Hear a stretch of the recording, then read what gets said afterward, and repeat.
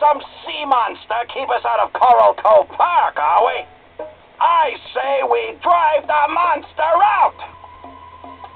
That's what I say. Drive the monster out. Excuse me. I'm Freddy Fish, and this is my pal Luther. What's going on here? I'm Marty Sardini. I developed Coral Cove Park into a beautiful attraction. But Mayor Marlin has closed it due to sea monster sightings.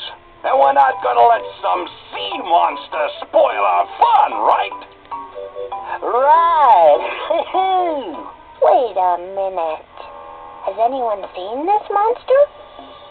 I have, and it scared the dickens out of me. It scared me, too. Something seems fishy here. But Freddy, we are fish. No, Luther. I mean, something doesn't seem right about all this.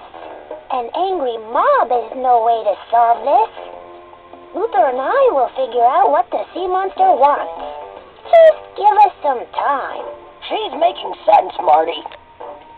Let's give the kids a chance. All right. You've got till the end of the day. Then we drive the sea monster out of the park. Deal.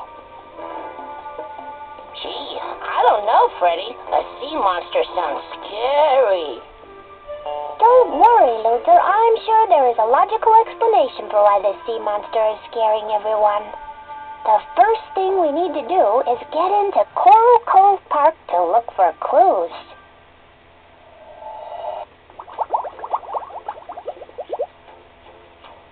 Whoa! Where do you think you're going? We're going to investigate Coral Cove Park. No one may enter the park, folks. Mayor Marlin's orders. What if we're here to help?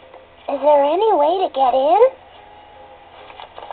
Your only option is to get this permission slip signed by Mayor Marlin. Well,